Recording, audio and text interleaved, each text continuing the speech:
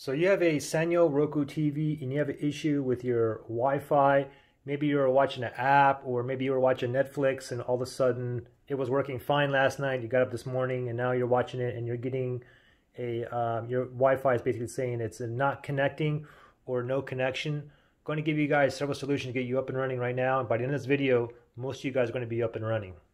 So first thing I want you to do is go to wherever your modem is. Okay, so here's my modem right here. This is a router, is a modem, but with the modem, what you got to do is simply just pull the plug. Okay, so you can see that it's currently on right now. You can see it on. You can see it blinking. What I'm going to do is go ahead and pull the power plug just like this. Pull the plug, leave it off for 30 seconds. Okay, after 30 seconds, go ahead and plug your modem back in. And then you want to go ahead and give it like a minute or so, wait for everything to connect. And then after you plug your modem back in, after you wait a minute or two, go back to your TV and see if you no longer have any connection or Wi-Fi issues, okay? Now, if you're still down, you're still having issues, then we're going to go to the next step here. Okay, so for this next step here, there's two things that we have to do. First thing is we need to go ahead and access the System Operations menu.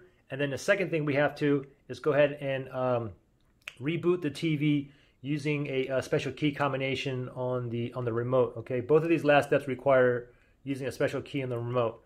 So watch very carefully. So the first thing, again, we're going to go ahead and access the System Operations menu. And how you do that is very simple. Okay, watch very closely. Okay, so go ahead and grab your remote, and it has to be a Roku TV remote. If you don't have one of these, then you have to get one. You can get these replacement Roku TV remotes for like under $10 on Amazon. Anyway, grab your remote, and this is a special key combination to access your System Operations menu. It's going to be this. Here's the home button here. So you want to tap on the home button 5 times. 1, 2, 3, 4, 5.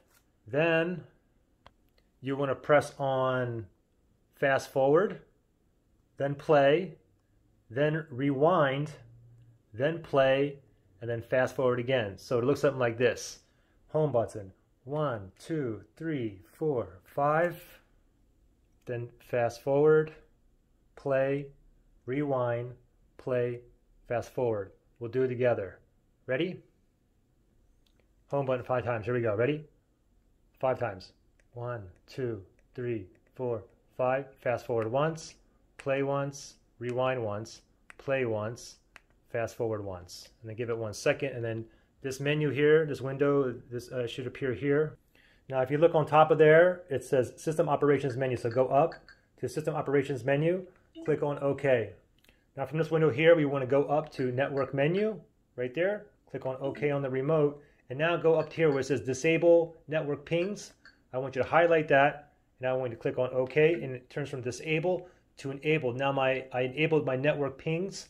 Now leave it just like that. Click on the home button here. And now the next thing we're going to do is we're going to go ahead and restart the TV using another key combination on the remote.